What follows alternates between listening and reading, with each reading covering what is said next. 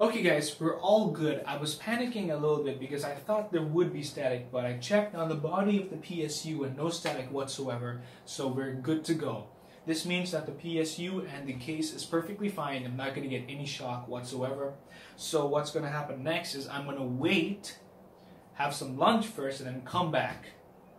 Also, my CPU cooler hasn't arrived yet, so I might have to wait for that. But I can do the motherboard and the CPU and the RAM in, and then wait for the cooler. Or I could just wait for the cooler and do everything at once. I haven't decided yet. I'm still thinking. But I'll see you guys in the next part. Okay, peace. All right, guys, I've made a decision finally. I know you guys can't see me except for you guys over here, but my CPU cooler still hasn't arrived yet, and I can't wait any longer. So what I'm going to do is I'm going to take out the motherboard and put the CPU and the RAM inside and put it inside the case. So I can wait for my CPU cooler and install it at the end before I install the graphics card, because the graphics card always goes at the end, at the last. So I'm going to first take my motherboard outside. This, guys, is the Asus ROG Strix Z370F Gaming. I talked to you guys about this the other day, and it's a wonderful, wonderful motherboard. If I can open it like this, show you guys this way what it is, it'll be pretty awesome. So, more zip ties. I'm going to put them over here. Optical disc. Who uses these optical drives anyway? I mean, as a matter of fact, for those guys who did not know, this case does not have an optical, it's not actually compatible with an optical drive. There is no optical drive portion here. And honestly, that was something that I did risk not using, because sometimes here and there I might use watch a movie on a disc or something, but that's pretty rare. And I do have an Apple external optical drive, so I can just connect that up via USB. So this isn't a big issue. As a matter of fact, it's better for me, less cables. So here we have a I'm not sure what this is, as a matter of fact. I can't see. Oh, it is, okay, it's an HV bridge. We won't be needing the bridge, but we will be needing now this is for the CPU AMD. You guys know for a fact that I'm not using an AMD CPU. I'm using an Intel CPU, which is already pre-installed, so I don't have to worry about that. This is the IO shield. Many beginners forget the IO shield. I am not going to be a beginner like that. I'm not going to make those mistakes. All these standard cables, the manual, instruction manual, very important, and some screws, which I will be needing. Got some stickers. This is a quick tip on how to install the fans and all that, but I won't be needing that. That's a fan holder. I will be needing this, and also a cable mod 20% off discount kind of thing, but we don't got cable mod here in Indonesia, so that's kind of not useful for me. I'm going to put all this here right now because I won't be needing some of these or most of these stuff. So you can go here, dude. You can go down over and join the power supply. Thank you. Let's take a good look at the motherboard here. I'm going to take this up. You want to be careful with the motherboard. You don't want to make any mistakes. It is wrapped in anti-static wrap, so I don't have to worry about anything really. Oh, I don't know why I put that back there. Come here. I need something to put this on top of. Okay, I'm going to take the anti-static wrap off and put this on top of it. You don't want to touch any metal parts of the motherboard, which is what I'm really scared about, because it could be very, very fragile. I think I'm doing this wrong, but I think we should be fine. Let's put this on top here, and we should be good to go. So this, guys, is where the CPU goes. What you guys want to do is lift this over here, okay, and pull it back up. That's as simple as that. This is where the CPU goes in, and this is where we need to take our CPU out.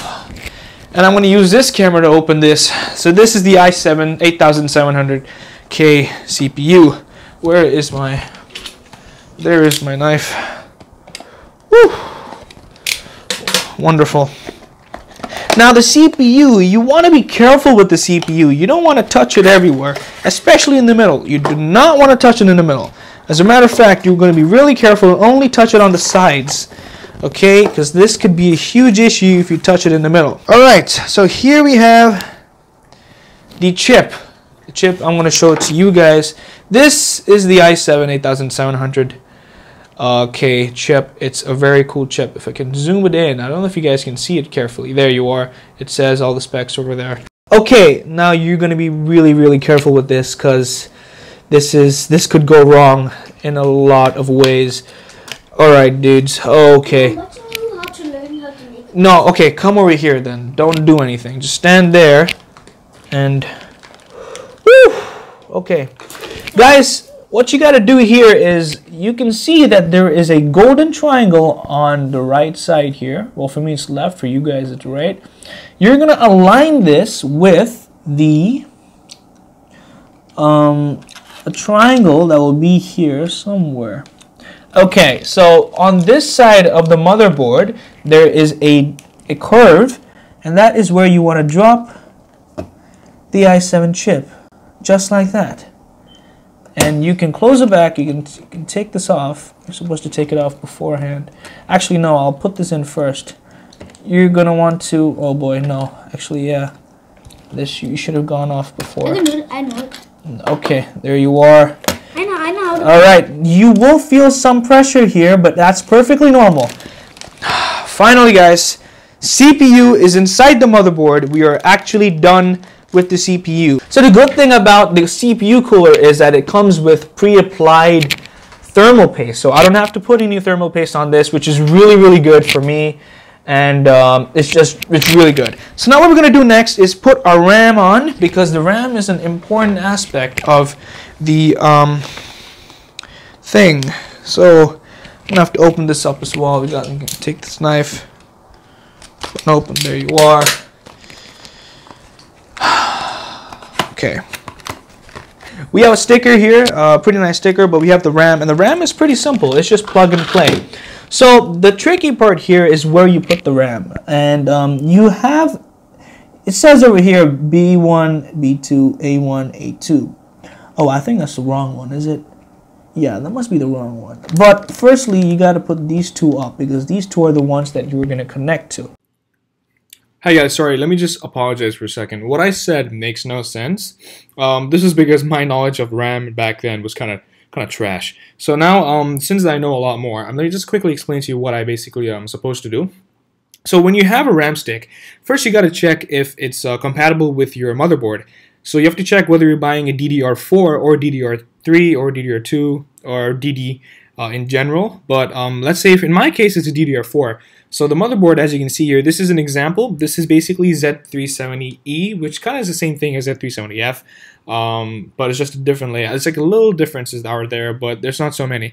Basically, if you look at the top right, which I will zoom in into now, you can see that there are 4 DDR4 slots.